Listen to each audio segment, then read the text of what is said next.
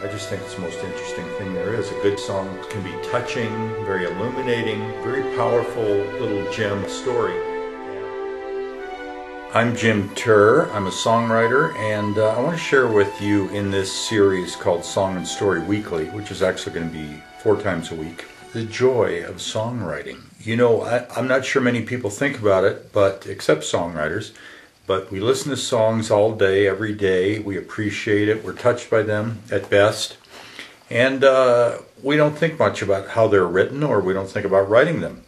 And it's actually a fascinating craft. I aspire to write particularly country hits like Tom T. Hall and Bobby Braddock have consistently. That's kind of my brass ring. I want to share with you some songs I've written and recorded, some of which I think are pretty good, and I've had a little success, and give some background. I always think it's interesting with regard to anything, songs or movies or anything, to hear how it was put together, how the thought came about, what the considerations were. I just think songwriting is about the most fun you can have.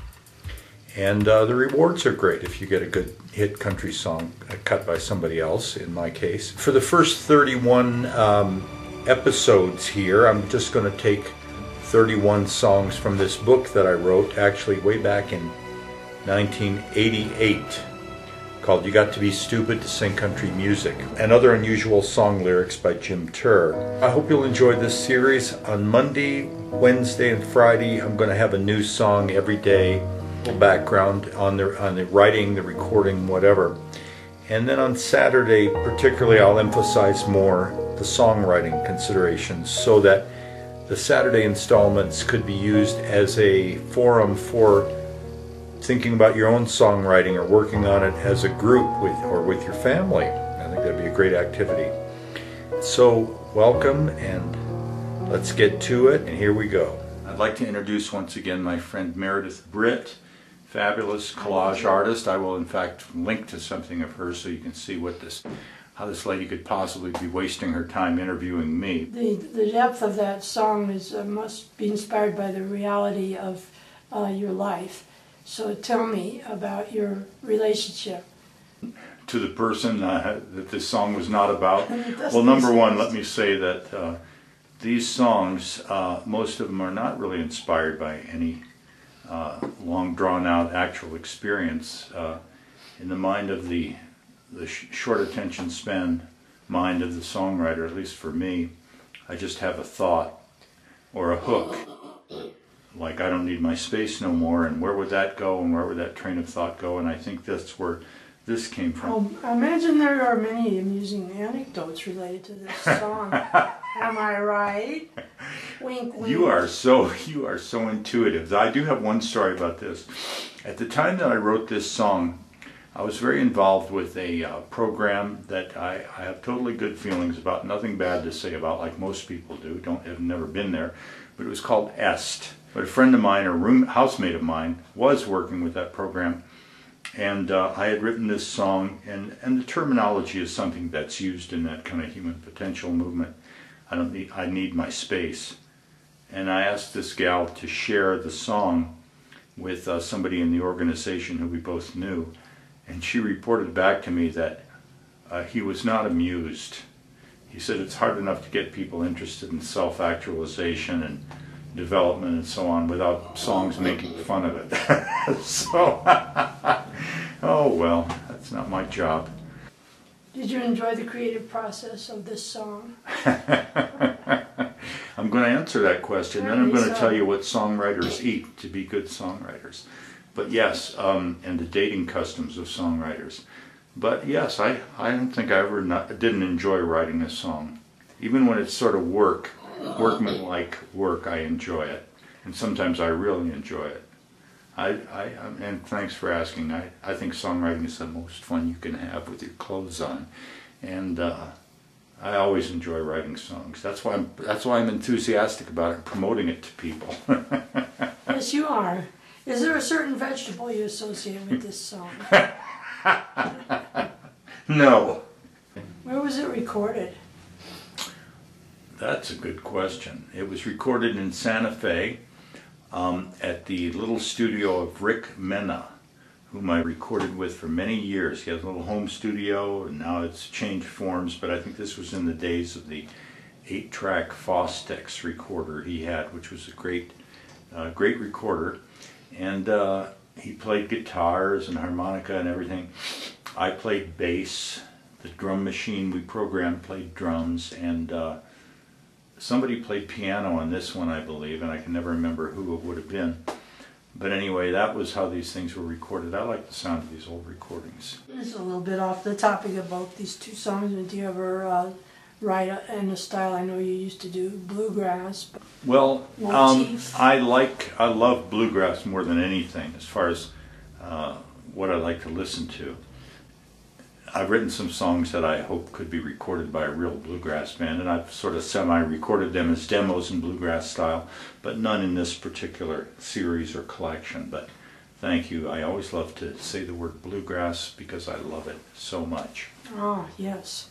Okay. And when you come back to a song, do you change it? Like Space? When I come back? Yes. It's been several years since you wrote Space. Oh, God, no. I would never. This was 1988. Sometime prior to 1988, I would never spend any time on a song Nothing that ever old. changes? Probably not. Maybe if some reference changed, but not on that one, I don't think. So the illustrations are just absolutely darling. What can you tell me about that? The illustrations in this book were done by Jay Lynch, who was really quite a famous guy. He did Bijou Funnies and Nard and Pat and so on.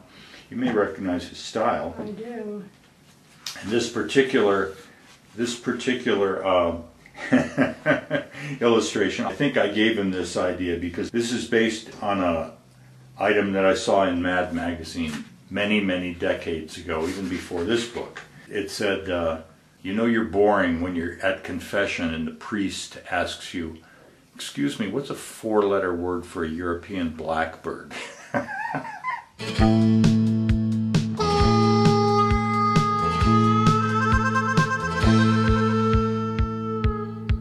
I used to see the shrink about twice a week. He'd work crossword puzzles while I'd try to speak.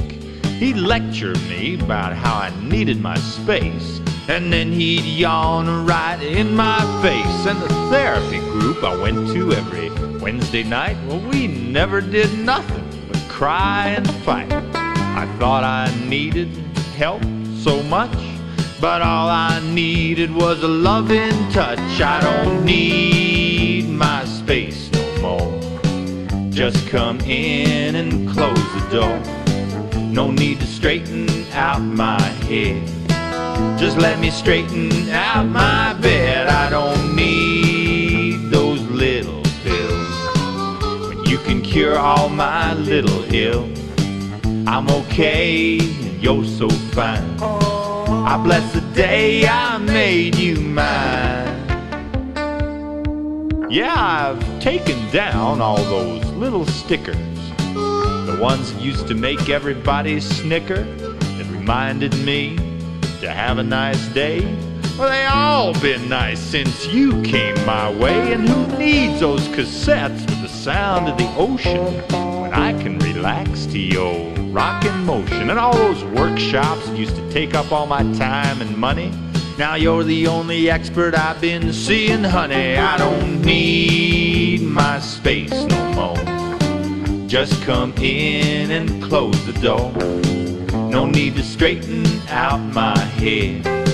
Just let me straighten out my bed. I don't need those little pills when you can cure all my little ills.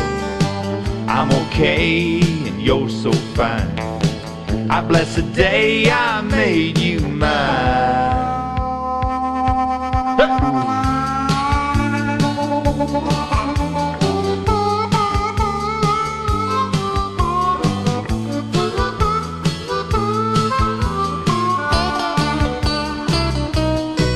Yeah, those healing crystals and motivation tapes, I don't think that's what it takes. I enjoyed those self-improvement books, but now I'm enjoying all your sexy looks. Yeah, the queen bee jelly and the tofu sandwich is gonna be rough without them, but I think I'll manage. The herb teas and the goat cheese that got me through the day. Yeah, I threw all that stuff away. I don't need my space no more. Just come in and close the door. No need to straighten out my head. Just let me straighten out my bed. I don't need those little pills when you can cure all my little ills. I'm okay, you're so fine. I bless the day I made you mine. Your tender touch just kills me, and no one even bills me. I bless the day I made you mine.